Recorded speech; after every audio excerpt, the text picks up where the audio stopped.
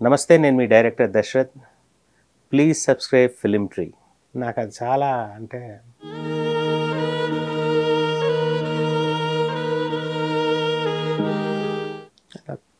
చాలా బాధేస్తుంది.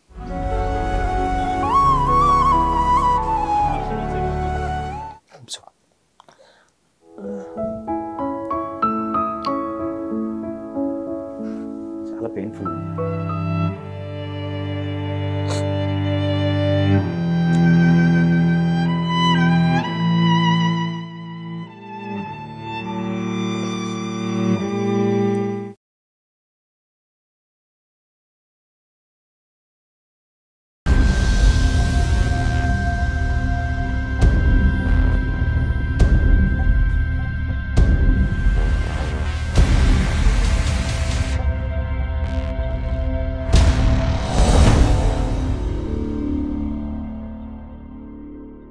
నమస్కారం దశరథ్ గారు. నమస్తే అండి. ఎలా ఉన్నారు సార్? Very fine. ఆల్మోస్ట్ ఒక రచయితగా, దర్శకుడిగా మీకంటూ ఒక మంచి పేరు సంపాదించుకున్నారు. 96లో మీ ఎంట్రీ. 97 ఎండ్ నవంబర్లో 98 అన్నారు సార్. ఒక 7 సినిమాల డైరెక్షన్, రచయితగా ఒక 5-6 సినిమాలు. గోస్ట్గా ఉన్నట్టున్నాయి కదా సార్. అది అంటే పేరు పడడం ఎందుకు డిస్కషన్. ఎలా ఉంది ఈ జర్నీ? ఎలా ఉంది? హ్యాపీ అండి, వెరీ హ్యాపీ. అనుకోని వచ్చిందే? చాలా స్ట్రాంగ్గా అసలు అంటే చాలా చాలా స్ట్రాంగ్. అంటే ఇట్స్ లైక్ నేను 8-9 తరగతులప్పుడే decided I want to go to films అని. ఎందుకు వచ్చిందో తెలియదు కానీ అప్పటి నుంచి చాలా ఇంట్రెస్ట్. ఈ చౌదరి గారు కూడా సేమ్ అక్కడే, డివై చౌదరి గారు కూడా. చౌదరి యాక్చువల్గా తను మార్కెటింగ్ సైడ్ ఉన్నాడు ఫస్ట్, తర్వాత ఈ become a producer. Okay. Then ఈ బికమ్ ఏ స్టూడియో ఓనర్. మన స్టూడియో. సో ఇప్పుడు ఏకంగా డైరెక్షన్ మీరు ప్రొడ్యూసర్ అయ్యి ఆయనకి డైరెక్షన్ ఇచ్చారు. లవ్ యూ రామ్ కదా సినిమా. లవ్ యూ రామ్ అని యాక్చువల్గా మేము ఇద్దరం కలిసి ఒక 3 వెబ్ సిరీస్లు చేస్తున్నాం. చేస్తున్నప్పుడే ఏదైనా ఒక స్వీట్ ఫిలిం లాంటిది ఏమైనా ప్లాన్ చేద్దామని అనిపించింది. కెరీర్ చూసుకుంటే అండి, రచయితగా ఎంట్రీ ఇచ్చారు, డైరెక్టర్గా సక్సెస్ అయ్యారు, తర్వాత ఇప్పుడు ప్రొడ్యూసర్గా. అవునండి. అంటే డైరెక్టర్ అనేది యాదృచ్ఛికమా లేకపోతే డైరెక్షనే అని వచ్చాను నేను ఇండస్ట్రీకి. యూ వోంట్ బిలీవ్, అంటే అసలు బోల్డంత డబ్బును నేను వద్దనుకున్నాను. నేను ఇప్పుడు కొంచెం రిగ్రెట్ అవుతున్నా ఆ విషయంలో. చిత్రం లాంటి బ్లాక్ బస్టర్ పడ్డాక అప్పటికి నేను వెర్షన్ రైటర్గా చాలా బిజీగా ఉండేవాడిని. పెద్ద వాళ్ళందరికీ వెర్షన్ రాయటం అవి ఏంటంటే 30,000-40,000 ఇచ్చేవాళ్ళు. ఓకే. వన్స్ ఇది వచ్చాక ఏంటంటే నన్ను డైరెక్ట్ డైలాగ్ రైటర్గానే అడగటం మొదలుపెట్టారు. అప్పట్లో ఏంటంటే రెమ్యునరేషన్ కూడా మినిమం ఈజ్ 8 lakhs అనమాట. అప్ టు 15 lakhs వరకు ఉంది డైలాగ్ రైటర్కి. నేను తీసుకొని ఉండాల్సిందే ఒక 5-6 ప్రాజెక్టులు చేసి అప్పుడు డైరెక్షన్ చేసి ఉండాల్సిందే అని అనిపించింది. చాలా మంచి మంచి ప్రాజెక్టులు వచ్చాయి అప్పట్లో, పెద్దవి కూడా వచ్చాయి. ఓకే. ఎందుకంటే నేను పర్చూర్ బ్రదర్స్ దగ్గర చేయటం వల్ల నాకు పెద్ద ప్రొడ్యూసర్స్, హీరోలు అందరికీ నేను తెలుసు, పర్సనల్లీ తెలుసు. ఓకే. నేను ఎలాంటి వాడినో కూడా తెలుసు. సో దానివల్ల ఏమైనా రాస్తావా అని చాలా ఫ్రెండ్లీగా, అంటే సార్ నేను డైరెక్షన్ చేద్దామని వచ్చిందే రాయి అది ఇది అంటే లేదు సార్ అని. మళ్ళీ అంత పెద్ద సక్సెస్ ఇచ్చి కూడా మళ్ళీ వెళ్ళిపోయి నేను 7,500కి మళ్ళీ నువ్వు నేను పనిచేసా. ఓకే. మళ్ళీ నువ్వు నేను అంత హ్యూమాన్ హిట్ అయినా సరే మళ్ళీ నేను అసిస్టెంట్ డైరెక్టర్గానే పనిచేశాను తప్పితే నేను అఫీషియల్గా రైటర్గా నేను తేజ గారి దగ్గర తప్ప ఎక్కడ నేను పనిచేయలేదు అనమాట. అంటే అంత స్ట్రాంగ్గా ఫిక్స్ అయి ఉన్నా డైరెక్టర్గా ఇవ్వాలని. ఓకే. ఓకే. బట్ నేను రియలైజ్ అయింది ఏంటంటే అసలు రైటింగ్ అనే స్కిల్ లేకపోతే ప్రాపర్గా డైరెక్టర్గా మనం అనుకున్న సినిమా తీయలేమనేది నా ప్రగాఢమైన నమ్మకం అప్పుడు ఇప్పుడు. ఓకే. అందువల్ల నేను రైటర్స్ దగ్గర పనిచేస్తూ ఉంటాం. అందుకనే వెళ్ళి పర్సూర్ బ్రదర్స్ దగ్గర 15 సినిమాల వరకు పనిచేసి దనే బికమ్ ఏ వెర్షన్ రైటర్. అక్కడ సిట్టింగుల్లో నాకు అర్థమయ్యేది అంటే మనం 4 రైటర్స్ని పెట్టుకొని మంచిగా చేస్తే చాలా బ్యూటిఫుల్గా అవుతుంది స్క్రిప్ట్. ఓకే. సో ఈ జనరేషన్లో నేను కొంచెం మిస్ అయ్యేది అదే. అంటే నాకు తెలిసి చాలామంది నా అసిస్టెంట్లు కూడా కష్టపడడానికి భయపడిపోతాడు అని చెప్తే వాడేమైనా మార్పు అంటాడేమో. They don't want to change అనమాట. అవునా? అంటే వాళ్ళకి తప్పు వాళ్ళది కాదు. ఓకే. వాళ్ళకి ఆ రైటింగ్ సైడ్ ఒక 7-8 మందితో కూర్చుంటే ఆ వచ్చే బ్యూటీ వేరుండే. కరెక్ట్. మేము అంటే ఆ రోజు బ్రదర్స్ దగ్గర పనిచేసేటప్పుడు కూడా 2-3 అలా ఉండేవాళ్ళు. ప్రొడ్యూసర్స్ తీసుకొచ్చి తగిలిచ్చేవాళ్ళు, కానీ వాళ్ళకేమో ఇష్టం ఉండకపోయేది అసలు ఎవరితో కూర్చోము మేము అని. Okay okay okay. బట్ నా మనసుకు తెలుస్తుండే, స్వామి కూర్చో నీకే మంచి బెటర్ అవుతుంది అని. అంటే ఇక్కడ రెండోది కూడా ఉండొచ్చు కదా, సోల్ చెడిపోవటం కూడా ఒక్కోసారి కొన్ని సందర్భాలు, అన్ని సందర్భాలు అన్ను అయితే కదా సోల్ అనేది ఇప్పుడు అందుకనే నేను అంటున్నా, అసలు పూర్తిగా వేరే వాళ్ళ కథల మీద డిపెండ్ అయ్యేవాడు, లేదనంటే దొంగల ఏదో హాలీవుడ్ సినిమాని వేసుకొని వచ్చి ఆ పాయింట్ ఒక్కటే అతనిది అయ్యి ఉండి అది తీసుకొచ్చి అందరినీ కుక్ చేయమన్నాడు అనుకోండి, అది సోల్ తప్పకుండా పోతుంది. ఫండమెంటల్గా డైరెక్టర్ అనేవాళ్ళు ఖచ్చితంగా ఒక 45 నిమిషాల కథ వేసుకొని ఇది this is what I want to convey to the audience, దీన్ని మోర్ రీచ్గా చేయడానికి ఏం చేయాలనేది అప్పుడు రైటర్స్ దగ్గరికి వస్తే ఓకే ఓకే అది చాలా హెల్ప్ అవుతుంది. హాలీవుడ్లో థింకర్స్ అని ఉంటారు, అంటే స్టూడియోసే కథలు తయారు చేసుకుంటారు కాబట్టి 40 మందిని కూర్చోబెట్టుకుని వాళ్ళు కథను చదవమని అంటారు. వాళ్ళు అనిపించిన నోట్స్ అన్నీ తీసి మళ్ళీ రైటర్స్కి పంపిస్తారు. అందులో అంటే 40 మంది కామన్గా ఒక 10 పాయింట్లు ఎత్తారనుకోండి, ఇవి మనం ఖచ్చితంగా సరి చేసుకోవాల్సిన అవసరం ఉంది అని చేసి అగైన్ అలా చేస్తారు. అది తప్పే కాదనమాట. Okay okay. నేనైతే నా సినిమా కనీసం 8-9 మంది రైటర్స్ పేర్లు వేస్తాను.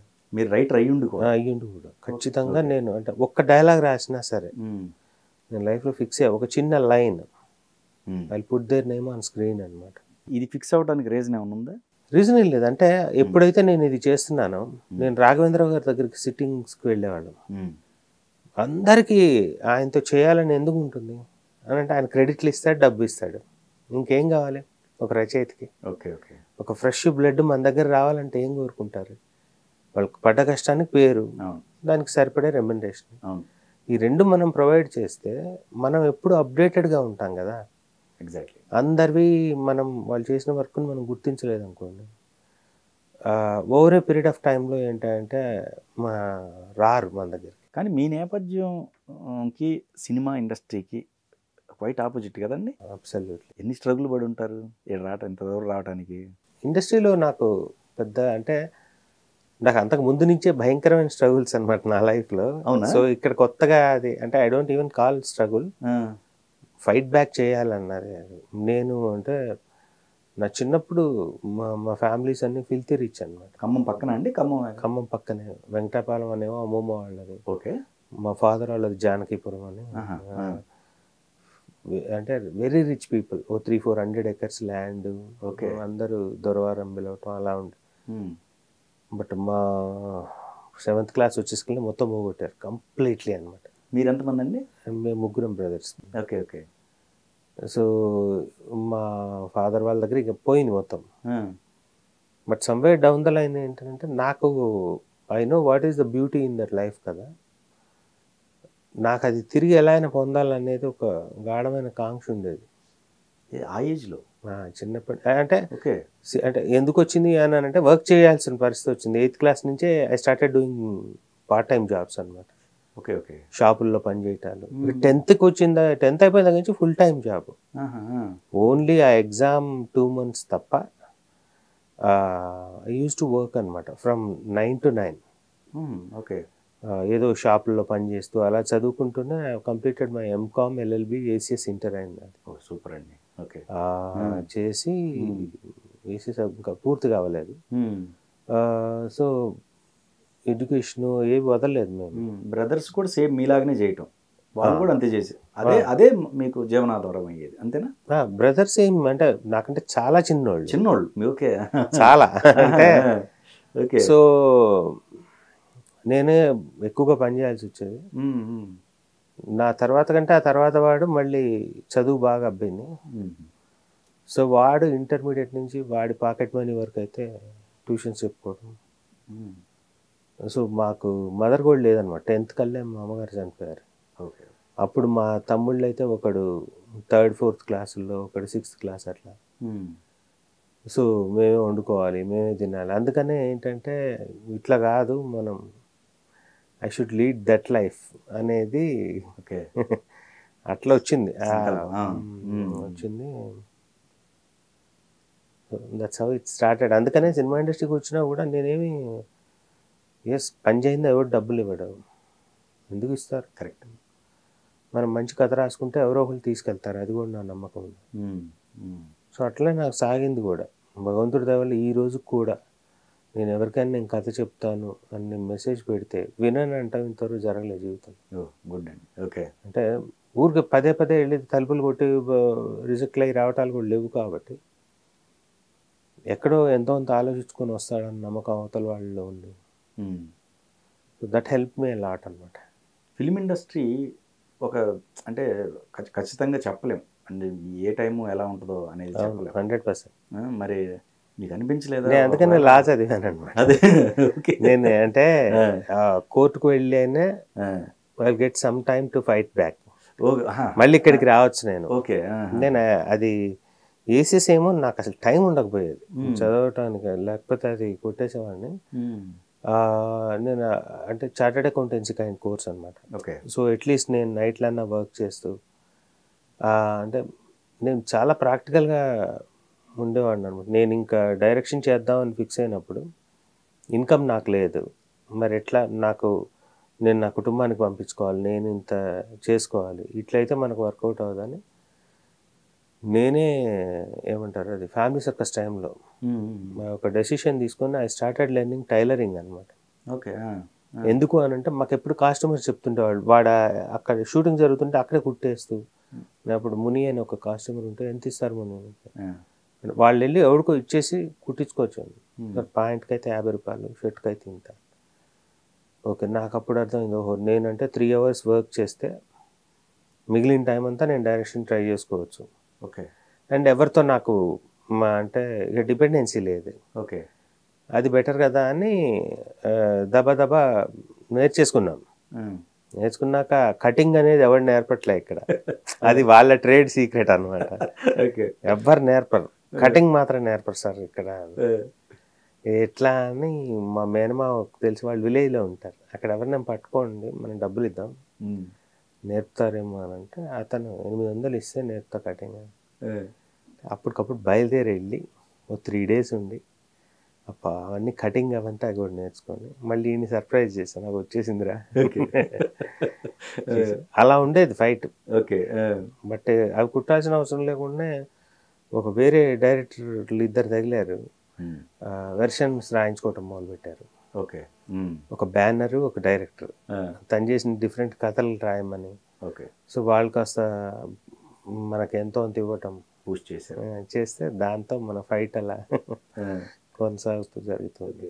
దశరథ్ గారు 300 acres ఆల్మోస్ట్ అంత పెద్ద ల్యాండ్, కోటీశ్వరులు, ఒక్కసారిగా ఆల్ ఆఫ్ సడన్ ఏం జరిగింది అంత? అంటే అది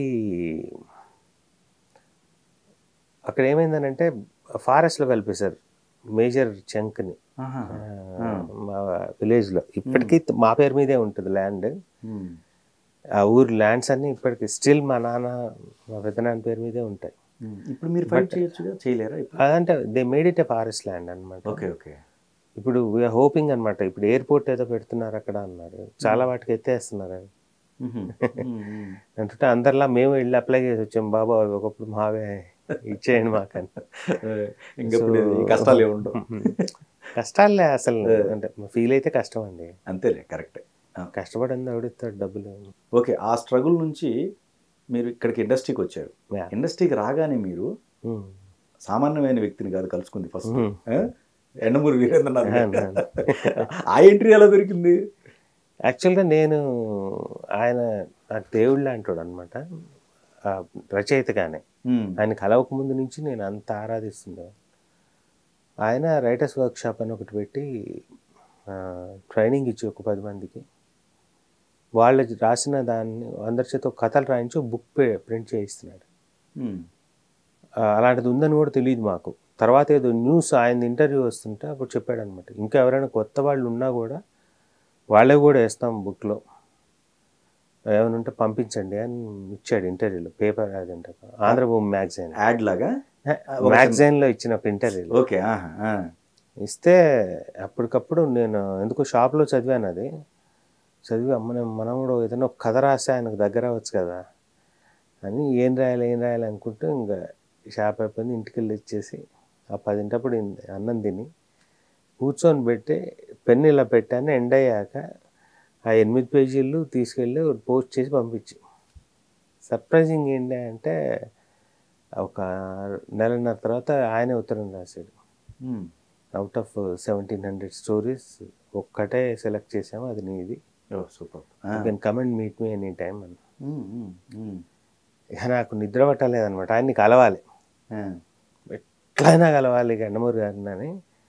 కానీ you won't believe 200 kilometre distance ఖమ్మంకి ఇక్కడికి. నా 3 నెలలు పట్టిందండి రావడానికి. అవునా? ఛార్జీలు లేవు. ఓకే. ఆ బొచ్చు రూపాయి వచ్చి అంతే సరిపోతూ ఉండేది ఇన్కమ్. ఫైనల్గా అటు ఇటు చేసి ఇంకా ఎవరో భాస్కర్ అని ఒక ఫ్రెండ్ వస్తూ ఉంటే బజాజ్ చేతక్ మీద అట్తో వచ్చాను. వచ్చి వాళ్ళ రూమ్లో ఉంటే లక్కీగా ఫోన్ ఉంటే చేశాను. ఓకే సార్ నా పేరు దశరథ్ అండి, అది ఇదంటే అది ప్రింట్ కూడా అయిపోయిందా, చూడలేదా నీకు, ఇంక తెలీదా అన్నాడు. నాకు తెలియదు సార్ అన్న. వచ్చి తీసుకెళ్ళి అయితే అన్న. అనగానే ఇక ఆ మూమెంట్ అయితే ప్రింట్ కూడా అయిపోయిందా మనం రాసింది, మనకు తెలియదా అనేసి సో ఎక్సైటెడ్. ఆయన కపాడేయాలేందని ఇక్కడ పంజాగుట్ట దగ్గర ఉంటుంది. వెళ్తే అప్పుడు ఒక బుక్ తీసి ఆయన సంతకం పెట్టి ఇస్తే ఇక అక్కడ నేను అడిగాను అనమాట, సార్ ఏమన్నా అవకాశం ఉంటుందా మీ దగ్గర చేరటం? ఇప్పుడు నేనేం చేయట్లేగా అంటే మళ్ళీ ఏం మాట్లాడాలని, సరే సార్ అయితే. తర్వాత మళ్ళీ కొంతకాలంలో ఇండియా టుడేలో వచ్చింది, ఆయన ఏదో భార్యాగుణవతి శత్రు అని సీరియల్ చేస్తున్నారు, అది ఇట్స్ అబౌట్ టు టెలికాస్ట్. అప్పుడు మళ్ళీ ఫోన్ చేశాను, సార్ మీరు చేస్తున్నారు కదా సార్ ఇప్పుడు, ఫ్రీగా చేస్తావు మరి అంటే, ఫ్రీగా ఏంటి సార్ అన్న, నీకేం వచ్చని నేను డబ్బులు ఇవ్వాలి అని. సార్ చేస్తాను సార్ అయితే వచ్చాను.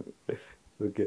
ఇంకా అప్పటికప్పుడు మళ్ళీ దబ్బ బట్టలు చదువుకొని మళ్ళీ హైదరాబాద్ వచ్చి ఎక్కడ ఉండాలో తెలియదు, ఏ అట్లా స్ట్రగుల్ చేసి ఇక వచ్చి ఆయన దగ్గర చేరామన్నమాట. అయితే ఆ సీరియల్కి ఏమో అనుకుంటే అది అయిపోయింది ఆల్రెడీ. ఆనంద బ్రహ్మ అని ఒక నవలని ఆయనే చేస్తున్నారనమాట ఇంకోటి. ఓకే.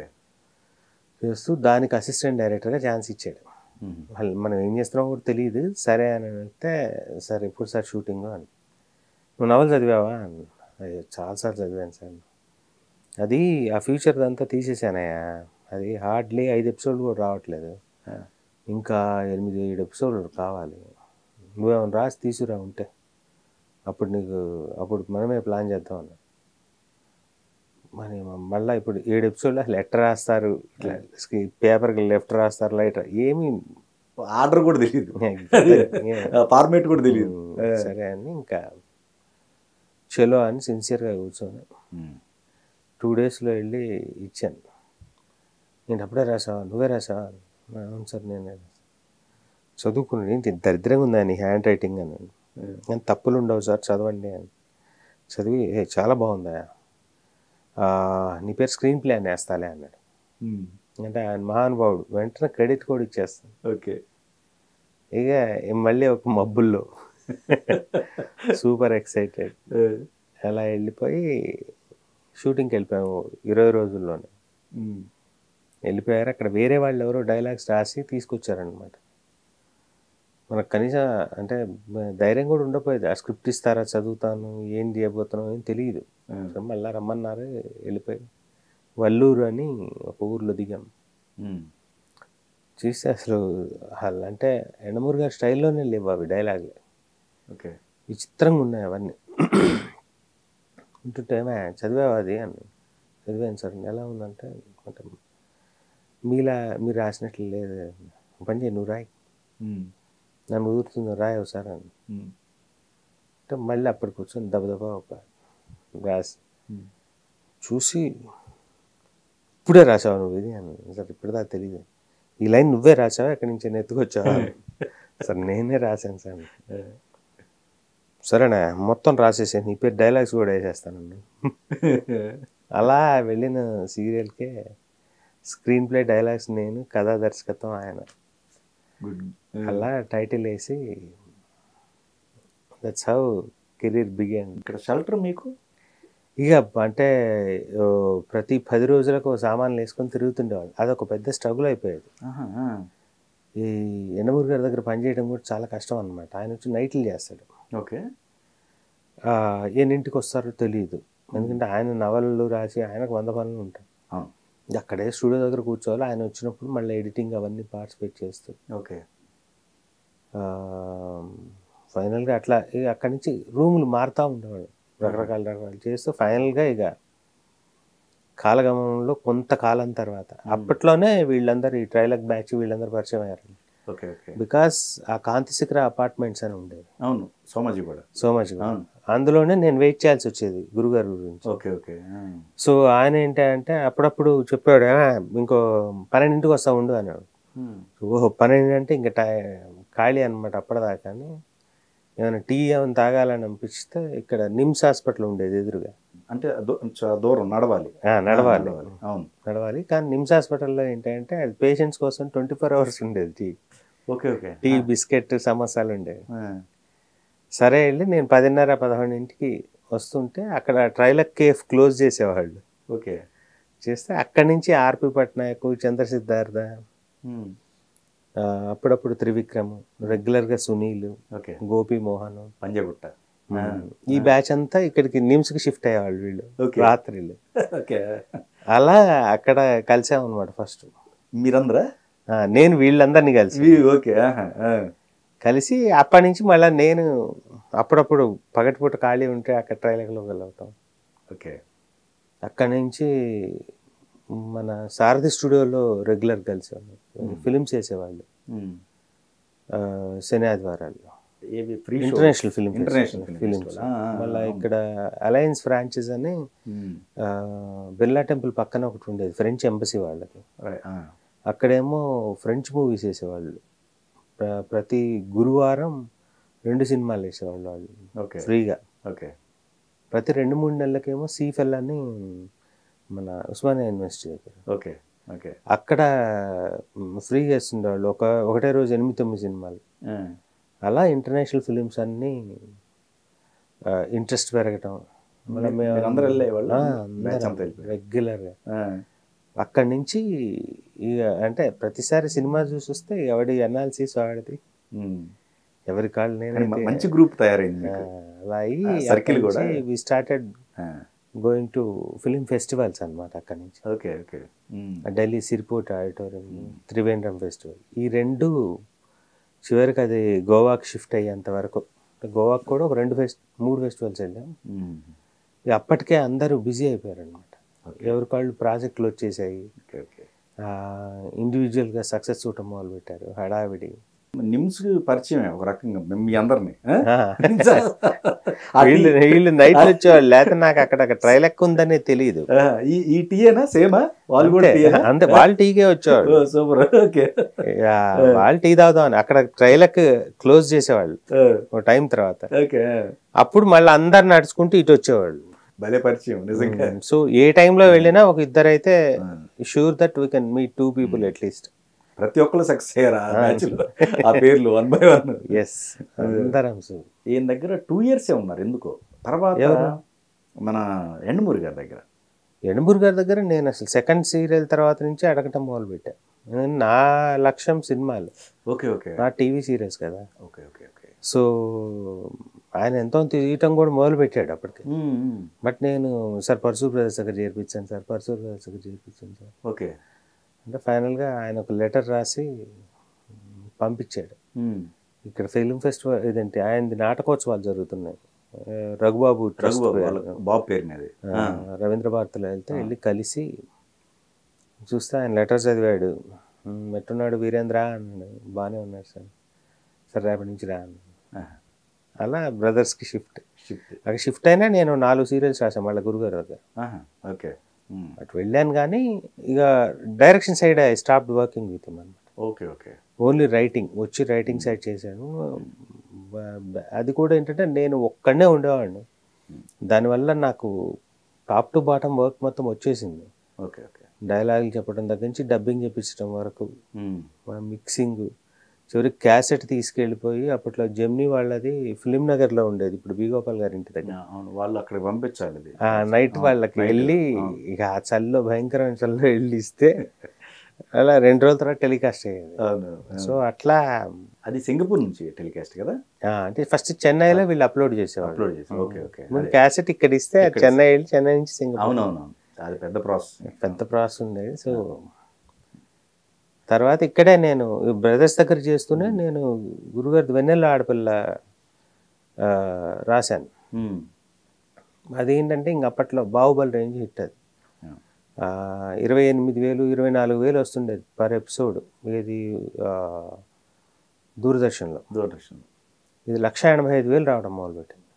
Okay okay. అంత పెద్ద సక్సెస్ అయింది. Okay okay.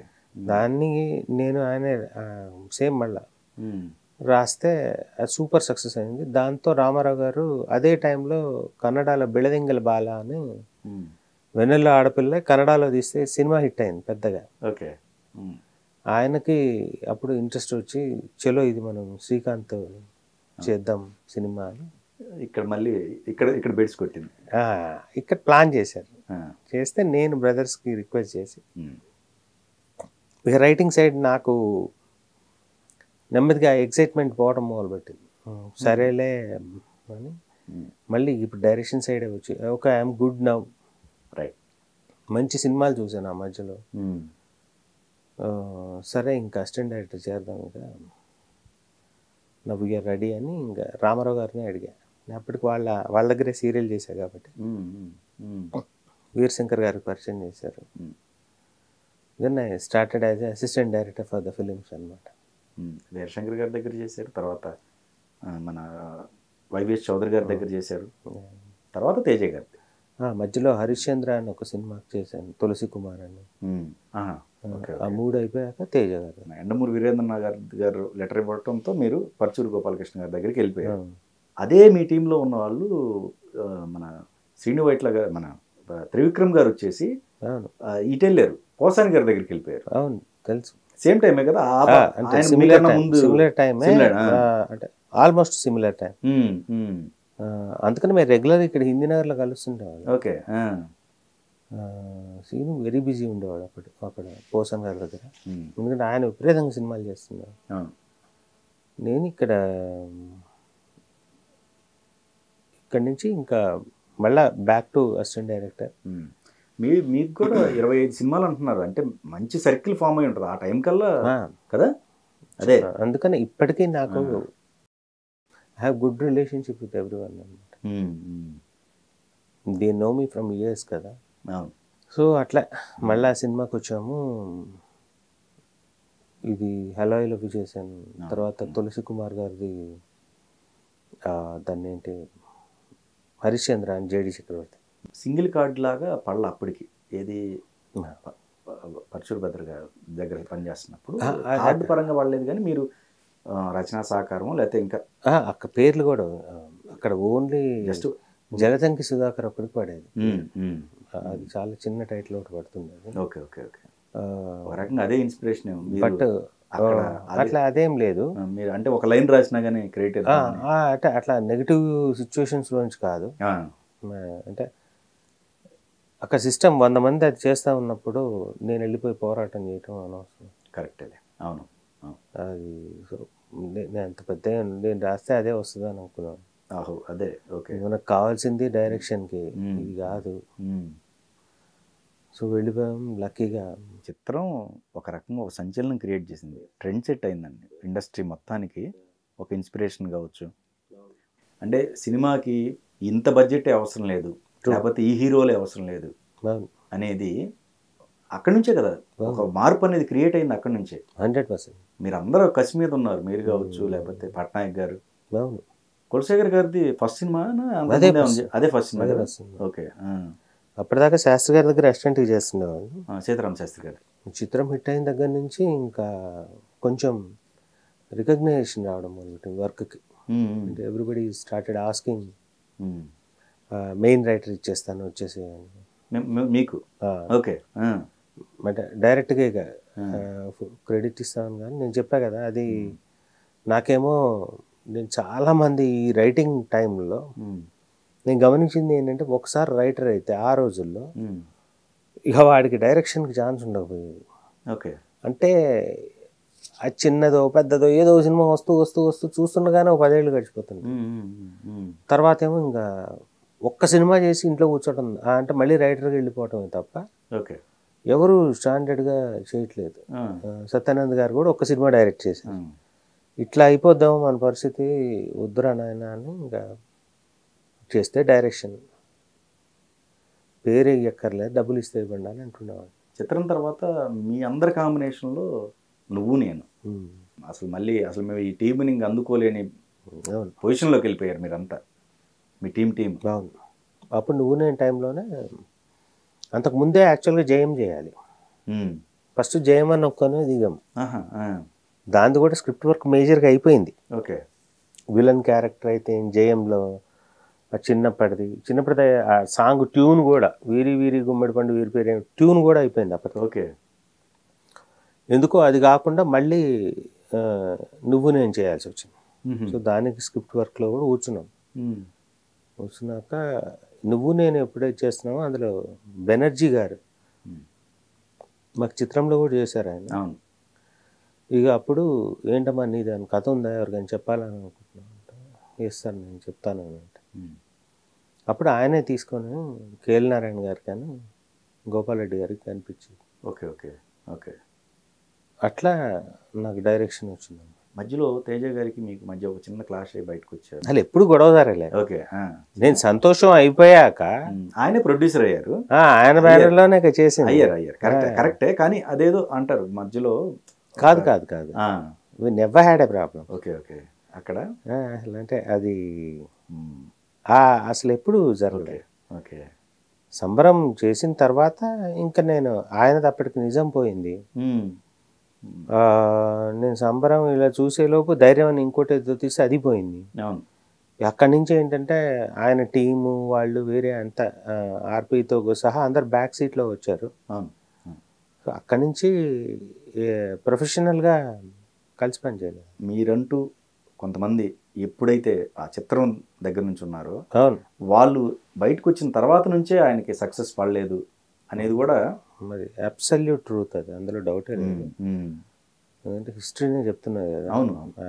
ఒక 15 సినిమాల తర్వాత 12 సినిమాల తర్వాత ఎన్నో గుర్తులేదు కానీ మళ్ళా లాస్ట్ హిట్ ఆయనకి నేనే రాజు నేనే మంత్రి. అంటే ఆయన ఏంటంటే క్విక్ థింకర్. రోజుకు ఒక కథ వేసి పడేస్తాడు. విపరీతమైన వేగం అన్నమాట. ఆ వేగం అందుకునే వాళ్ళు దొరకలేదేమో అనిపిస్తుంది నాకు అంతా. ఓకే. ఆయనలో టాలెంట్ లేక కాదు, టూ మచ్ థింకర్ అనమాట. టపా లాటరల్ థింకింగ్ నుంచి అటు ఇటు పిచ్చి ఫాస్ట్గా వర్క్ చేయగలడు. ఆ స్థాయి పరుగును అందుకునేవాడు దొరకపోవటం వల్లేమో అనుకుంటాను నేను అంతే. ఓకే. ఓకే. ఓకే. టాలెంట్ లేక కాదు. మీ బ్యాచ్లో ఎవరైతే ఉన్నారో ఇంకోటి విపరీతమైన అగ్రెసివ్ తను. చాలామంది వేరే వాళ్ళు అయితే ఇగోకి తీసుకుంటారు. మేమేంటంటే we never bother what ever he speaks. Okay. ఆర్టిస్టులను అయితే కొడుతుండేవాడు బీభత్సం. అవును. తర్వాత వచ్చిన వాళ్ళందరూ దాన్ని కంప్లైంట్లు ఏమైనా ఫీల్ అయ్యారా, ఎందుకు టీం సెట్ అవ్వలేదని అనిపించేది నాకు. ఓకే. ఓకే. ఎక్కడ అంటే మిస్ అయిందా అంటే అలాంటి వల్లేమో అనిపిస్తుంది అంతే తప్ప మెయిన్ ఆయన వేగాన్ని అందుకునేవాడు దొరకలేదేమో అనిపిస్తుంది. దశరథ్ గారు వెళ్ళటం అంటే అక్కడ ఏదో ఇదయ్యి ఆయన డైరెక్షన్ సంతోషం పడింది. దాంతో నారాయణ గారిది కంపెనీకి వెళ్ళిపోయారు. దుర్గాడ్స్కి లేదు మీరు నేను మేము లాస్ట్ కాలేజ్ సీన్లు తీస్తున్న వరకు అంటే మొత్తం డబ్బింగు అన్నీ ఉన్నాం. సంతోషం నాకు సినిమా ఆల్మోస్ట్ నువ్వు నేను అయిపోతా ఉంది షూటింగ్. ఇంకొక 5-6 రోజులు ఉంటుందనగా 10 రోజులు ఉంటుందనగా నాగార్జున గారికి చెప్పాము. ఓకే. ఓకే. అంతే. ఇక ఆయనకు నచ్చిన ఓవర్ నైట్ ఏమి ఆఫీసులు తిరగటాలు ఉండవు కదా. షూటింగ్ డబ్బింగ్ అన్నిట్లో అసలు అదేమీ లేదండి. బెనర్జీ గారు త్రూ మీకు సంతోషం అప్రోచ్ అంటే బెనర్జీ గారు దగ్గర అప్పుడు నేను వేరే హీరో చెప్పా కథ. స్మాల్ ప్రాజెక్ట్ చెప్పాను, మిడ్ రేంజ్ హీరోది. ఓకే. వాళ్ళకి ఇమ్మీడియట్గా నచ్చింది. ఆ, నచ్చి ఇది చేస్తున్నామమ్మా కన్ఫామ్ అనేసి ఒక ఎక్స్ అనే హీరో దగ్గరికి పంపించారు. వాళ్ళకి నచ్చింది. ఇంకా ఒక ఆఫీస్ ఇచ్చారు. Started working on it. ఆ టైంలో వాళ్ళు నాగార్జున గారితో చేయాల్సిన సినిమా ఉందన్నమాట, వాళ్ళకి లైనప్. ఓకే. బట్ వాళ్ళకి ఇంకా కథ సెట్ అవ్వలేదు. సో రెడ్డి గారు ఒక సందర్భంలో అన్నారు, ఏమైనా ఉంటే చూడు. అంటే మాకేంటంటే బాగా అప్పుడు నేను గోపీమోహన్ మేము అంటే డైరెక్షన్కి ముందు చేయాల్సిన అది ఒక పనులు పెట్టుకున్నాం లిస్ట్. వరల్డ్ మ్యూజిక్ అంతా వినాలి, అసలు ప్రపంచంలో ఎలాంటి మ్యూజిక్ ఉందో తెలుసుకోవాలి. ఓకే. ప్లస్ అప్పట్లో మాస్టర్ క్లాసెస్వి 5 VHS క్యాసెట్లు ఉండేవన్నమాట. అవి కొనుక్కోవాలి అమెరికా నుంచి. వీటన్నిటికి డబ్బులు కావాలి. ఎట్లా అంటే ఇది మాకు ఆపర్చునిటీ లాగా అనిపించింది. ఓకే. చేసి అప్పుడు ఒక కథలా ఫామ్ చేసి ఒక 30 minutes కథ సంతోషం గోపాలరెడ్డి గారికి అని నారాయణ గారికి చెప్పాను. ఓకే. ఓకే. వినగానే దే లవ్డ్ ఇట్. వాళ్ళు అప్పుడు నేనే అన్నా, సార్ ఫ్లాష్ బ్యాక్ కూడా వేసి వెళ్దాం హీరో దగ్గరికి, సో ఆయన క్యారెక్టర్ బాగా తెలుస్తుంది, లేదంటే కొంచెం సాడ్ స్టోరీలా ఉంటుంది చూడడానికి అంటే సరేనమ్మా అన్నారు. అదొక 1 week తర్వాత అనుకుంటా. ఓకే. ఓకే. వెళ్ళి అప్పుడు ఆ కథ చెప్పడం జరిగింది. ఇవి జరుగుతున్నా కూడా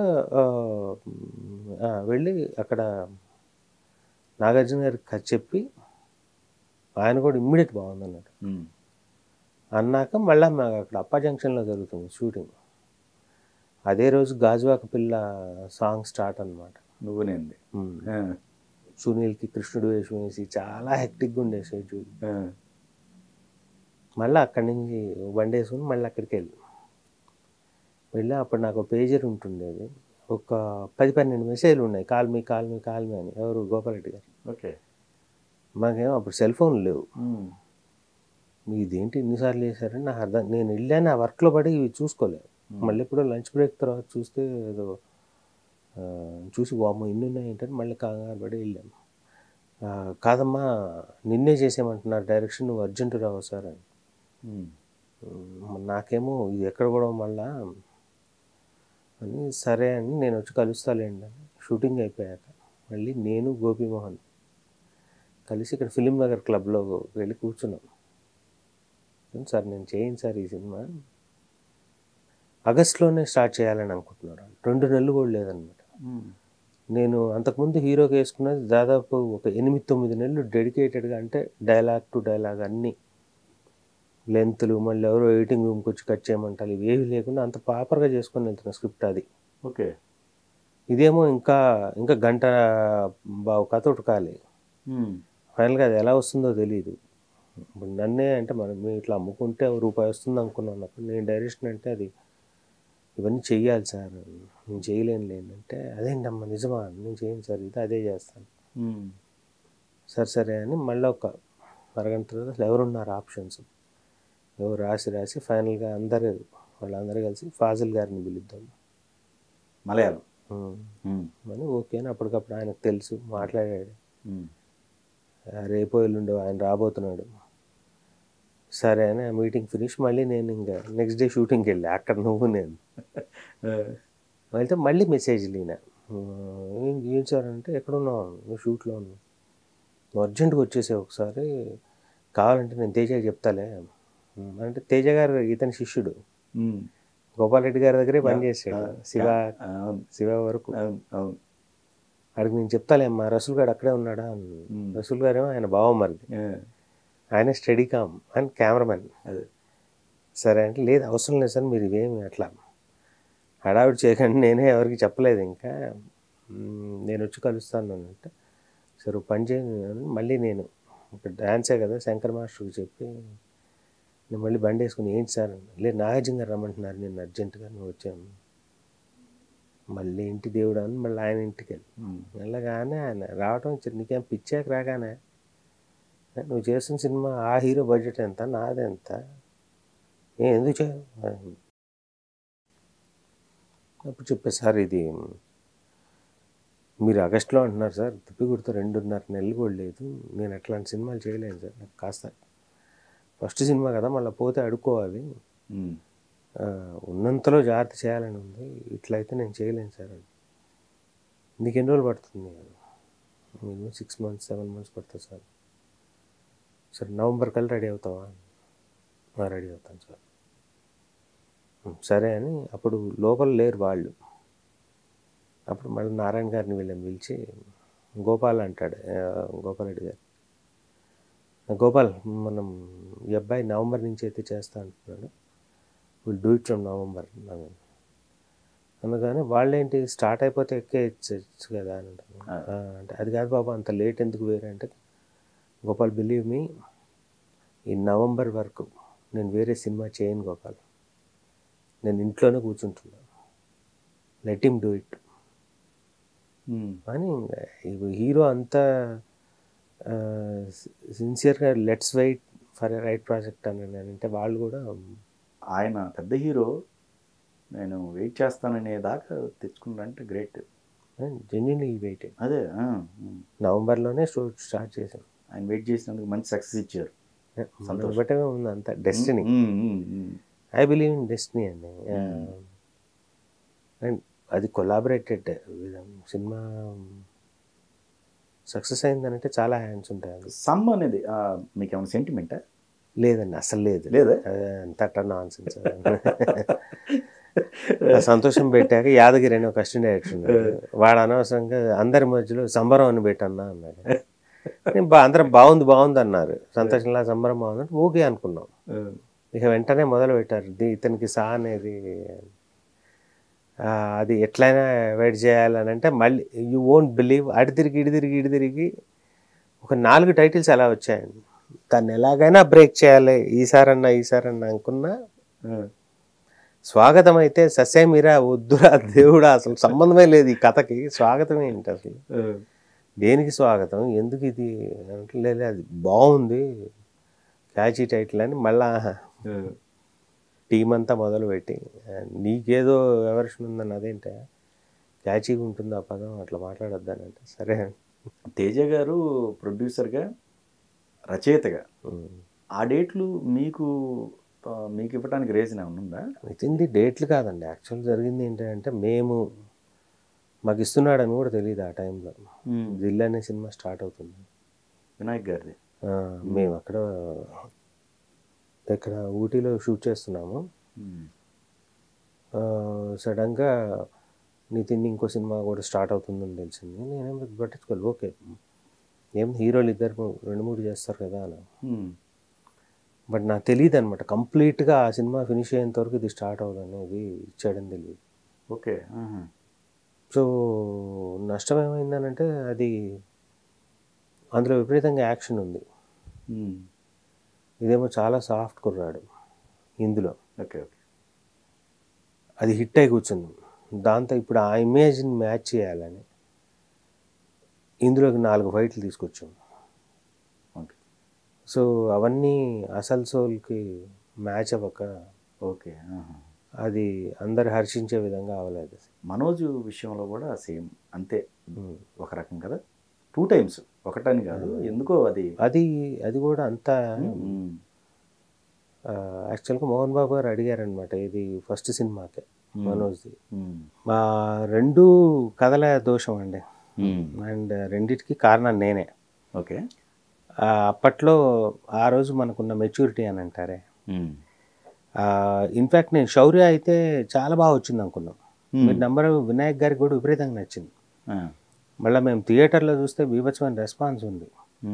నేను కొట్టేది సార్ ఈసారి బాగుంది, ఇది చేస్తుందని. తర్వాత అది పోయింది. నేను వినాయక్ గారికి కూర్చొని ఒక 5-6 సార్లు డిస్కస్, ఎట్లా పోయి ఉంటుంది అని. తర్వాత ఒక 3-4 నెలలకి రియలైజ్ అయ్యామన్నమాట, హీరోయిన్ చచ్చిపోయిందని నమ్మించాం ఆడియన్ని. Okay okay. చనిపోయిందని చూపిస్తూ సెకండ్ హాఫ్ ఓపెన్ అయ్యాకన్నా ఇంత పోయిందని చెప్తున్నాం కదా, లేదు ఒరిజినల్గా బతుకుంది అక్కడ. అదే క్లైమాక్స్ ట్విస్ట్కి ఎట్లా చేసిండు ఇప్పుడు జరుగుతున్నది మొత్తం అది ఏమై ఉండేది అని ఆడిటోరియంకి ఉండేది, వాళ్ళు హోప్తో చూసేవాళ్ళు సినిమా. అది మిస్ అయిపోయింది అనేది ఏదో అంటే మనం ఎత్తుక్కునే కారణాలు అయి ఉండొచ్చు, కానీ విపరీతమైన ఏది యూట్యూబ్లో వ్యూస్ ఉంటాయండి. మోర్ దాన్ 20 lakh పీపుల్ ఏదో చూసారని చెప్పారు మొన్న కూడా నాకు. అంత మంచి ఒక మిస్టేక్ అని అంటారే. ఆ టైంలో నేను యాక్చువల్గా అక్కడికి ఫ్యామిలీ సినిమా ద్వారా వెళ్ళి మోహన్ బాబు గారి దగ్గరికి అనుకోకుండా క్రేజీగా ఫీల్ అయ్యాము. అది చాలా బాగుంటుంది.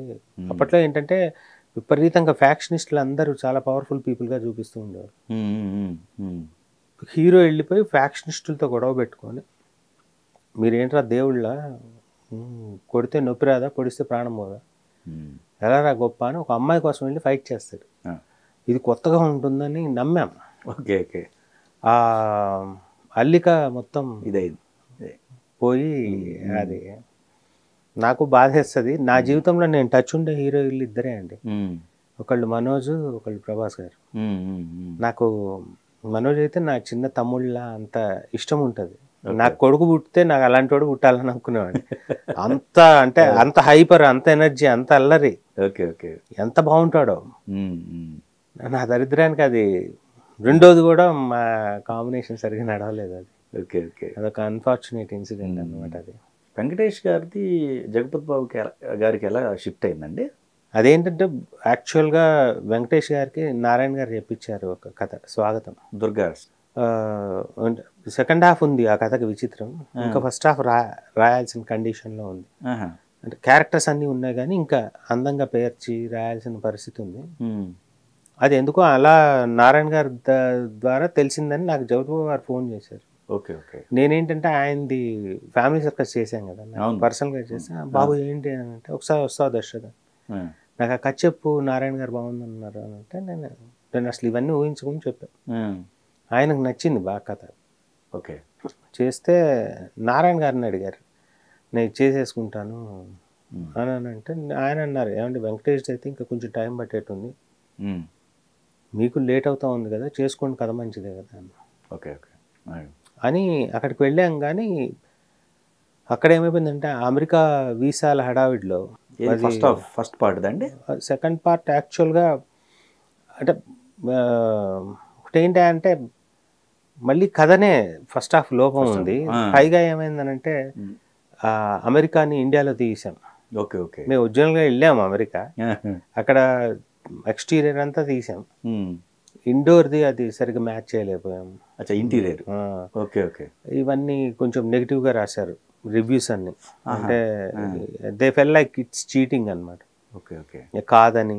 ప్లస్ నన్ను అడిగితే climax part could be much better and over sad అయిపోయింది. ఈ ఫస్ట్ హాఫ్ ఏమో సరిగా లేదు. But I love second half అండి. ఇప్పటికి కూడా నాకు జెన్యూన్లీ ఒక 80% ఆఫ్ ద సెకండ్ హాఫ్ చాలా బాగుంటుంది. బట్ అదొక అన్ఫార్చునేట్. భగవంతుడిగా ఇట్లా రా దేవుడా ఇది అని అనేసి, ఇంకా నేను ఇట్లా కాదు, మనల్ని నమ్మొచ్చాం కదా, దూకుదాం, కొత్తదైనా సరే చిన్నది చేసేద్దామని మళ్ళా నేను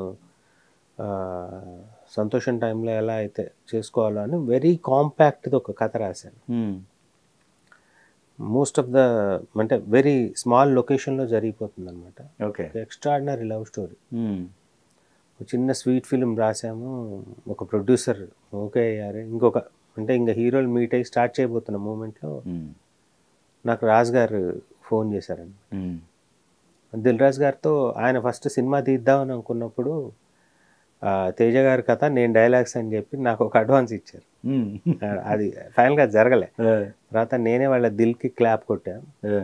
సో అట్లా సంవత్సరాల తరబడి నాకు తెలుసు రాజు గారు, శిరీష్ గారు, వీళ్ళంతా. సో ఏం చేస్తున్నా, ఎక్కడ ఉన్నా అంటే ఇంటి దగ్గర, నేను రేపు కేరళ వెళ్తున్నా, వస్తావా? ఎందుకో తెలియదు, బట్ ఏంటంటే నాకు బొమ్మరిల్ నచ్చి నేను చాలాసేపు మాట్లాడే వెళ్ళాను దగ్గర. స్పెషల్లీ సెకండ్ హాఫ్ అలా చేస్తారనేది నాకు అమేజింగ్ సర్ప్రైజ్ అనమాట. ఆ టైప్ వెళ్తుందని నేను వెళ్ళి ఒక బాగుంది సార్, నాకు చాలా తృప్తిగా అనిపించింది అది అని అంటే, ఇప్పుడు వస్తూ ఇట్లా ప్రభాస్వి డేట్లు ఉన్నాయి, మ్యారేజెస్కి సంబంధించింది ఏదన్నా ఒకటి చెయ్యాలని ఉంది, శాస్త్రి గారు ఇలా ఇలా అన్నారని శాస్త్రి గారితో డిస్కస్ చేసింది. ఏదో ఆయన చెప్తూ ఏమైనా ఉన్నాయా ఇట్లా ఉంటే చెప్పు అని అనుకున్నాం. తర్వాత ఆయన ఏదో పని మీద వెళ్ళిపోయారు. I sat in a hotel and started what ever we have discussed in. రాగానే నేను ఒక లైన్లో చెప్పాను, సరే ఇట్లా వెళ్తే బాగుంటుందేమో, ఇలా ఇలా చాలా బాగుంది ఇది. హీరో క్యారెక్టర్ ఉందన్నమాట నా దగ్గర ఆల్రెడీ. క్యారెక్టర్ని నేను చెప్పాను, ఇట్లా ఇలాంటి ఆయన కోరుకున్న బ్యాక్ డ్రాప్లు అంతా సెట్ చేసి చెప్తే బాగుంది, ఇది వర్క్ చేద్దామని. అక్కడ కూర్చుంటే భగవంతుడి వల్ల 1 monthలోనే మాకు ఫస్ట్ హాఫ్ వచ్చింది. మంచి ఫస్ట్ హాఫ్, అంటే 80 to 90% లాక్ అయిన ఫస్ట్ హాఫ్ వచ్చింది. ఓకే. సో అది అప్పుడు వెళ్ళి ఫస్ట్ టైం నాకు ప్రభాస్ గారిని కల్పించడం. తర్వాత సెకండ్ హాఫ్ కూడా ఫుల్ అయిపోయాక వి వెంట్ టు మలేషియా అనమాట. Okay okay. బిల్లా షూటింగ్ జరుగుతుంది. Okay okay. వెళ్ళి ఆయనకు అక్కడ చెప్తే he asked for few corrections and doubts, ఇవి ఇలా ఉండాలి కదా అది అంటే మేము అవి వర్క్ చేసుకొస్తామని అన్నాం. ఆయనే వచ్చేసాడు 4 రోజుల తర్వాత. Okay okay. రాగానే సాయంత్రం చెప్పాను, సూపర్ ఎక్సైటెడ్ అనమాట. ఎంత లేచాడు, ఐఎమ్ డూయింగ్ దిస్ అని చెప్పాను. అలా హ్యాపెన్ అయింది. మిస్టర్ పర్ఫెక్ట్ నా లైఫ్లో one of the most memorable moments ఉన్నాయి. నాకు సంతోషంలో న్యూజిలాండ్లో చాలా మెమరీస్ ఉన్నాయి. అట్లా ఇందులో నాకు చాలా హ్యాపీగా, అంటే ఎక్కడో ఒక బాండ్ కుదరటం అంటారే, ఇటు ప్రభాస్ గారు అయితే కాజల్తో మేము ముగ్గురం అంటే ఒక రకమైన ఫ్రెండ్షిప్ ఉండేది. ఓకే. చాలా బాగా, అందుకనే హ్యాపీగా జరుగుతుండే షూటింగ్. కానీ మంచి హిట్, అదే హిట్ కాంబినేషన్ మళ్ళీ రిపీట్ అయ్యేది ఎక్కడో ఆ చిన్న గ్యాప్. యాక్చువల్గా రాజు గారే పిలిచి మళ్ళీ ఇంకొక వచ్చే ఇచ్చారు, మేము చేసాము కూడా. ఆల్మోస్ట్ కరోనాకు ముందు పడాల్సింది కదా సినిమా, అంటే యాక్చువల్గా సాహో తర్వాత అన్న సెన్స్లో మేము అట్లా అంటే అప్పటికి బాహుబలి అయిపోయింది. బాహుబలి తర్వాత వి స్టార్టెడ్ వర్కింగ్ అనమాట. Okay okay. దాదాపు ఒక 2.5 ఏళ్ళు పోయింది దాని మీద. అది హ్యాపెన్ అవ్వలేదు అంతే తప్ప. యాక్చువల్గా రెడీ ఇప్పుడు కూడా ఉందండి ఆ స్క్రిప్ట్, ఉంది మొత్తం బౌండెడ్ స్క్రిప్ట్. ఓకే. అది ఏమైపోయిందనంటే సాహోకి వచ్చేసరికల్నే ఒక అన్ఇమాజినబుల్ ఇమేజ్, అంటే అతని ఆరా వేరేది అయిపోయింది ఆడియన్స్ పాయింట్ ఆఫ్ వ్యూలో. బాహుబలికే అయిపోయింది. బాహుబలి తర్వాత కూడా అసలు అంటే హిందీలో 130-140 కోట్లు కలెక్ట్ చేసింది first week. Right right. Saaho అంటే మోర్ ఆఫ్ యాక్షన్, మళ్ళా అంటే ఇమేజెస్ అన్ని మారిపోయింది. Okay okay okay. ఇంకప్పుడు ఒకరోజు అంటే మళ్ళీ కరెక్షన్ చేస్తున్నాము, ఒక పూట మన రాజుగారు అన్నారు, ఇది ఇట్లయితే ఇది ఏటో అయిపోయేట్లుంది, లెట్స్ డ్రాప్ దిస్, ఇంకోసారి మంచి కథ వెళ్దామని. Okay okay okay. తర్వాత మళ్ళీ ఇంకొక చెప్పాను రాజుగారికి, అది నచ్చింది. మళ్ళీ కూర్చున్నాం, మళ్ళీ సెకండ్ హాఫ్ అది తృప్తిగా రావట్లే, అది ఎన్టీఆర్ గారికి చెప్దామన్నారు. సరే మళ్ళీ అది ఇట్లానే చూస్తుండగానే రియలైజ్ అయ్యి ఏం చేయాలరా దేవుడా అని అనుకుంటున్న టైంలో కరోనా వచ్చి నాకు ఏంటంటే అరవింద్ గారితో అంటే నన్ను ఫస్ట్ నాకు కాస్త విషయం ఉందని నమ్మి ఎంకరేజ్ చేసిన వ్యక్తి అల్లు అరవింద్ గారు. ఓకే. ఇన్ఫ్యాక్ట్ నేను ఫస్ట్ సినిమా అక్కడే చేయాలన్నమాట, వాళ్ళ బ్యానర్లో. నేను ఫస్ట్ బెనర్జీ గారి ద్వారా ఏదైతే దుర్గార్ట్స్లో చెప్పాను కదా, అది అక్కడే అనమాట, గీతార్ట్స్లో. అది లేట్ అవుతా ఉన్నది. చివరికి నేను ఇక్కడ చెప్పి కథ మొత్తం అయిపోయిన కథే అది. సరే అని ఇక్కడ చెప్పా. ఆయన నన్ను 100 రకాలుగా ఎంకరేజ్ చేశాడు, చాలా different వేస్లో. Use to support my allot. Okay okay. అందులో భాగంగానే వాళ్ళు ఆహా వెబ్ పెట్టారు కదా, ఒక పెద్ద రేంజ్ వెబ్ సిరీస్ ఏదన్నా చెప్పు, అంటే ప్రెస్టీజియస్గా చేద్దామని అనుకుంటున్నాం. ఓకే. డిఫరెంట్ పీపుల్ని అడుగుతున్నాం, మా డైరెక్టర్లను కూడా అడిగాం, మీ దగ్గర ఏమైనా ఉంటే చెప్పు. ఓకే. అంటే నేను ఒక మనందరికి వెరీ నేటివ్ ఒక బ్యాక్ డ్రాప్లో ఒక కథ వేశాను అనమాట. కరోనా టైంలో ఎక్కడికి వెళ్ళేది లేదు కదా, సో ఇక వీడియోల్లోనే చెప్తే వాళ్ళందరికీ నచ్చింది. వెంటనే హరీష్ శంకర్ని షో రన్నర్గా పెట్టారు దానికి. నేను కథా స్క్రీన్ ప్లే, నేను డైరెక్షన్ చేయనని చెప్పాను దానికి. ఎందుకనంటే అది 5-6 రోజుల్లో 40 నిమిషాలు కంటెంట్ తీయాలి. Okay okay okay. ఆ తీరా మనకు అంటే అంతంత ఎప్పుడు తీయలే నేను. పైగా వెబ్ సిరీస్ల మీద అప్పటికి మనం చూసినవే హార్డ్లీ ఒక 10-20 తప్ప, ఇప్పుడంటే ఒక 100 తీసి చూస్తున్నాం కాబట్టి నాకు ఫార్మేట్ అర్థమైంది, ఎలా చేయొచ్చు అని. Okay okay. తీరా మనం వెళ్ళి ఆ టైంకు తీయట్లేదని మళ్ళీ ఆ బడ్జెట్లో తీయపోతేనేమో అది చాలా లార్జర్ స్కేల్ ఇరుక్కుపోతాం. మీరు ఆ టైంలోనేనా ఎన్టీఆర్ గారికి చెప్పింది కదా? ఆ టైమేనా? అది దానికి ముందే సార్, ఆయనకు చెప్పలే, ఆయన మేము సెకండ్ హాఫే. ఇంకా అది ఒక్కొక్కళ్ళు ఇట్లా వెళ్ళి అని అంటుంటే సరే అని అనమాట. అది beautiful love story. Pawan Kalyan గారి సినిమా ఎలా ఉంటుందండి? ఎలా ఉండొచ్చు? ఉస్తాద్ భగత్ సింగ్ గబ్బర్ సింగ్ కి 0.2 వెర్షన్ లా ఉంటుంది. Okay okay. వాళ్ళిద్దరు కాంబోని ఎలా అయితే ఎంజాయ్ చేశారో అలాగే ఉంటుంది ఈ సినిమా. Okay okay. చాలా మందికి ఏంటంటే అది రీమేక్ అట ఇదట ఏదని, బట్ ఫ్యాన్స్కి అయితే అది ఆ డౌట్లన్నీ తీరిపోయినాయి ఎప్పుడైతే పడ్డదో. ఏది గ్లింప్సెస్, అవునవును, ఎవ్రీబడి లవ్డ్ ఇట్ అనమాట. Huge response. నాకు 100 మంది ఫోన్ చేశారు, అరే చాలా బాగుంది చాలా బాగుంది చాలా బాగుంది. ఇంకా హరీష్కి అయితే ప్రశంసల వర్షం అంటారే. ఇప్పుడు మీరు స్క్రీన్ ప్లే సైడ్ ఉన్నారు కదా, అంతేనా? Okay okay. ఒక ఫ్యాన్ లా చూస్తాడు హరీష్ ఎప్పుడు. తను చాలా హార్డ్ కోర్ అభిమాన్ కళ్యాణ్ గారికి. Okay okay. ఫ్యాన్స్ ఎలా చూస్తారో ఆయన అలా తీస్తున్నాడు. అవును, చాలా బాగుంటుంది. Okay okay. సూపర్బ్ ఉంటుంది.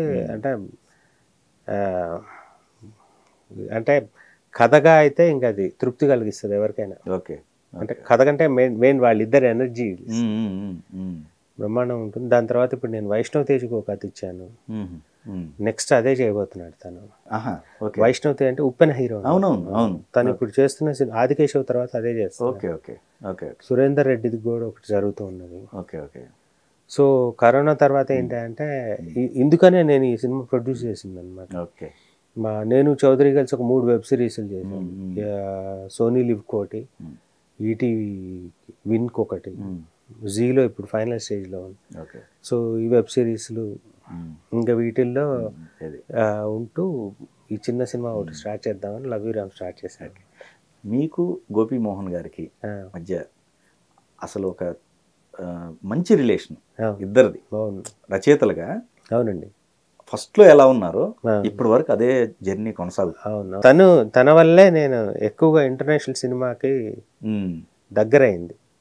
తన ఎనాలిసిస్ చేసే విధానం కానీ, అంటే మా ఫ్రెండ్స్ సినిమాలు ఎస్పెషల్లీ నాకు గోదార్దు వీళ్ళందరూ ఎక్కువ వాళ్ళని అర్థం చేసుకుంటానికి కెపాసిటీ త్రూ మనోడ్ ద్వారానే వచ్చిందనమాట. Okay okay. మాకేంటి కళ అనమాట, పూణే ఫిల్మ్ ఇన్స్టిట్యూట్లో చదవాలని. నేను వెళ్ళి ఎగ్జామ్ కూడా నాదేమో బీకామ్, నాకు క్వాలిఫికేషన్ లేదనమాట, ఇది వేరే ఓన్లీ ఎడిటింగ్కే ఉంది. ఓకే. సో అది వెళ్ళి రాసి ఏం అర్థం కాక వచ్చేసాం అనమాట. అది ఎప్పుడు నేను ఇండస్ట్రీకి రావడానికి ముందు. ఓకే. బట్ తర్వాత మనోడు పరిచయం అయ్యాక లక్కీగా ఈ అలయన్స్ బ్రాంచెస్ ఇక్కడ అన్ని బెస్ట్ సినిమాలు వేయటం, ప్రతి సినిమా మీద మనం ఏదో మాట్లాడుకుంటుండేవాళ్ళు. గోపి ఏంటంటే ఆల్రెడీ ఆ బుక్స్ అన్ని తెప్పించుకొని ఉన్నాడు. సో ఆ సినిమా గొప్పతనం ఏంటి, ఆ రోజుల్లో ఏం జరిగింది వాళ్ళు తీసినప్పుడు, ఇవన్నీ చేయటం, మళ్ళీ ఇప్పుడు కొత్త పర్స్పెక్టివ్ జనరేట్ అవ్వటం. నో అన్న చోట నో చెప్తే తప్పే ఉంది, ఎందుకు చెప్పరు మీరు? ఇప్పుడు వచ్చింది సార్ ఆ జ్ఞానం. నా కెరీర్లో అదే నాకు పెద్ద అసంతృప్తి. చాలా చోట్ల నాకు ఒకవేళ అది కథలు ఉడకక ముందే, అంటే నాకు సంతృప్తి లేకముందే చేయటం. కొంతమంది పక్కోడు ఇచ్చిన హోప్ని బట్టి మనం వెళ్ళకూడదు అనేది ఒకటి నేర్చుకుని, ఇది వస్తుంది ఇవన్నీ వచ్చాయి కాబట్టి అది ఎందుకు రాదు. నేను జెన్యున్గా నేర్చుకుంది ఏంటంటే, నువ్వు మనస్ఫూర్తిగా నీకు కంఫర్ట్ అనేది, ఇప్పుడు నీ జడ్జిమెంట్ బతకచ్చు బతకపోవచ్చు, ఆడియన్స్కి ఇష్టపడచ్చు, కానీ నువ్వు 100% సాటిస్ఫై అయ్యి దిగావా లేదా కథ వరకు.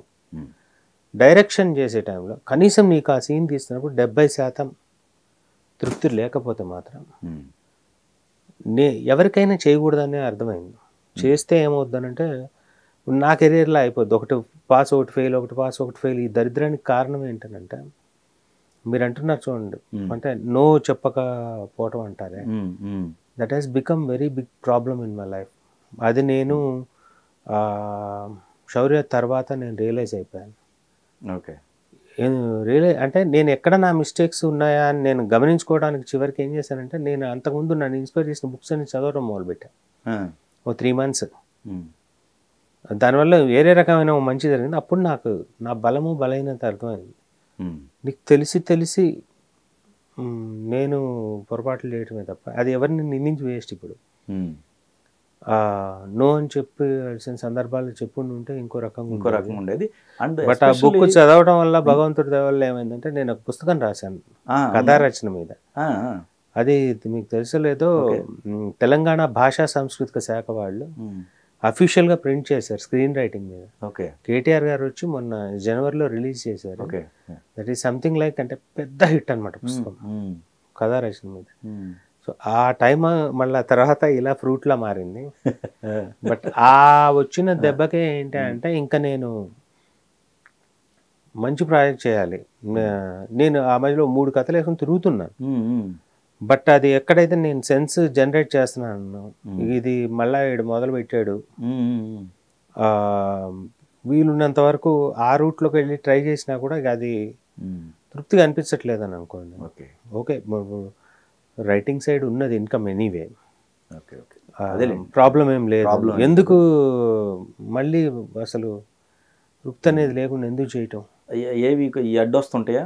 ఒకటండి, ఏం లేదంటే రిలేషన్స్ ఏమన్నా అడ్డొస్తుంటాయి. రిలేషన్షిప్స్ కాదు, ఎవడైనా లౌడ్ అయిపోతే నేను కామ్ అయిపోయే మనస్తత్వం. ఓహో, ఓకే. అంటే తగాదాలు ఇలాంటివి ఉన్నాయనుకోండి, కానీ అక్కడ మీరే కెప్టెన్ కదా. అదే అండి, ఇప్పుడు నేను ఇంకా అలా అంటే నేను ఇంకా అది వాళ్ళకి కన్విన్స్ చేసే అంబియన్స్ అసలు అలాంటి పరిస్థితి లేని ఇప్పుడు నేను గుర్తుపడుతున్నాను. ఇప్పుడు ఎవరు ఎలాంటి వాళ్ళు నాకు ఇప్పుడు అర్థమైపోతా ఉన్నారు జనాలు. అంటే వీళ్ళు బడ్జెట్ల దగ్గర ఏమైనా ఉంటుందేమో కానీ కథని కాదు ఇది అని అంటే ఒక అర్థం చేసుకునే మనుషులు వీళ్ళు. ఇప్పుడు గీతా ఆర్ట్స్ లాంటివి మంచి బ్యానర్స్ ఉన్నాయి. నేను ఎందుకు అట్లా వెళ్ళలేదా అనిపించింది నాకు తర్వాత. నేను ఆ శౌర్య తర్వాత అంత పరిచయం అరవింద్ గారు వాళ్ళు, నువ్వు వెళ్ళి అక్కడ ఇప్పుడు వాళ్ళు ఏంటి ఓపెన్ గా ఉంటారు స్క్రిప్ట్ సైడ్ చక్కగా. ఇంకొక షూటింగ్ జరిగాక నాకు తెలుసు ఆ ఎపిసోడ్ ఆ సీన్ నచ్చలేదని డైరెక్టర్ వెళ్ళి అడిగితే, ఇంకోసారి తీస్తావా లేదంటే ఆ సీనే పక్కన పెడతావా అని అడుగుతారు అరవింద్ గారు. అంత బాగా స్క్రిప్ట్ని సపోర్ట్ చేసే ప్రొడ్యూసర్లు ఉన్నారు. వాళ్ళందరినీ దగ్గరికి వెళ్ళి కథలు చెప్పాలి కానీ ఇవన్నీ నేను రియలైజ్ అయ్యాను. సో ఇప్పుడు అంటే సినిమాని జెన్యున్గా ప్రేమిస్తూ, అంటే నాకు ఇంకోటి అర్థమైందంటే, ఒక 2 వ్యక్తులు చాలా స్ట్రాంగ్గా కోరుకోవాలి సినిమా హిట్ అవ్వాలని. అది హీరో డైరెక్టరో, డైరెక్టర్ ప్రొడ్యూసరో, అట్లా అయితేనే అంటే ఒకళ్ళకొకళ్ళు సపోర్ట్ అయిపోయి అందంగా వస్తుంది తప్ప ఏదో పెడితే అట్లా రావట్లేదు. పైగా ఇప్పుడు ఓటీటీ వచ్చాక ఇంకొక అంటే యావరేజ్ అనే సినిమాకి స్థానం లేకుండా పోయింది. ఉంటే చాలా బాగుండాలి, ఇంకా లేకపోతే రావట్లేదు. కరెక్ట్. అది ఎంత పెద్దవాళ్ళదైనా. సో ఇలాంటి కండిషన్లో ఇంకా మోర్ రెస్పాన్సిబుల్గా ఉండాలి అన్న సెన్స్ జనరేట్ అయింది. Marriage arranged మ్యారేజేగా? అరేంజ్డ్. మా బంధువుల అమ్మాయే. బాబా ఫోటోతోనా? మాకు మా అక్కయ్య ఉన్నది, మా పెద్దనాన్న గారి కూతురు పద్మక్కయ్య అని. ఎప్పుడు చెప్పింది, అరే నువ్వు పెళ్లి చేసుకున్నట్లయితే నాకు మాట చెప్పరా, చాలా మంచి సంబంధం ఉంది మనకు అని 2-3 సార్లు చెప్పింది. కానీ నేను అంటే సంతోషం తర్వాత ఇమ్మీడియట్ సంబరము హడావిడి అది అయిపోయిన తర్వాత శ్రీ ట్రాక్ ఎక్కి సగం జరుగుతున్న టైంలో ఎందుకు మళ్ళీ ఆ టాపిక్ వచ్చింది. సరే కలుస్తామన్నాం. నేను బేసిక్గా సాయిబాబా భక్తుని. సో వాళ్ళ ఇంటికి వెళ్ళగానే ఐ సా దట్ ఫోటో అన్నాను. I felt it's a sign for me. Okay, positive. అదే ఫస్ట్ మ్యాచ్ చూసింది పెళ్లి చూపు. Okay, then I got married with her. Now I am very happy with 2 daughters. Very small family and simple family మాది. Okay, good. Everyone, మా పిల్లలు చాలా బాగా చదువుతారు. మా wife is well educated. Okay, అంటే సబ్జెక్ట్ కూడా చాలా మంచిగా ఉన్నది. నేను బాగా చదువుకున్నాను. అంత ఏం చదువుతున్నారండి? నాకు పెద్దది ఇప్పుడు 9, చిన్నది 5th. ఓకే, అంటే అన్నీ లేట్ నాకు లైఫ్లో. ఓకే. పెళ్ళి ఇవన్నీ కొంచెం లేట్ అవ్వటం వల్ల ఇంకా చిన్నపిల్లలే. అత్యంత పెయిన్ఫుల్ సిచ్యువేషన్ అంటే ఏం చెప్తారు? పర్సనల్ లైఫ్లో నిజంగా చెప్పాలనంటే ఇప్పుడు నేను సాడ్గా ఫీల్ అయ్యే మూమెంట్స్ ఉన్నాయి తప్ప, అంటే ఇప్పుడు నేను ఫ్యామిలీతో ఎప్పుడైనా వెళ్ళినప్పుడు కొంతమంది పేరెంట్స్తో వస్తుంటారు. మేము ఏదో ట్రిప్లో వెళ్తుంటాం కదా, పిల్లల్ని తీసుకుని ఎండాకాలం సెలవులు, వర్షాలు. అక్కడ కొంతమంది ఫ్యామిలీస్ వాళ్ళ అమ్మ నాన్నతో వస్తారు. నాకు అది చాలా అంటే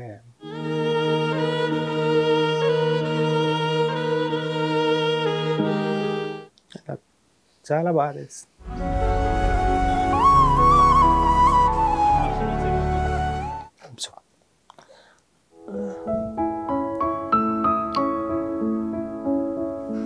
చాలా పెయిన్ఫుల్ అంటే చాలా చిన్నప్పుడే పోయారు, అందుకని ఉంటే బాగుంది.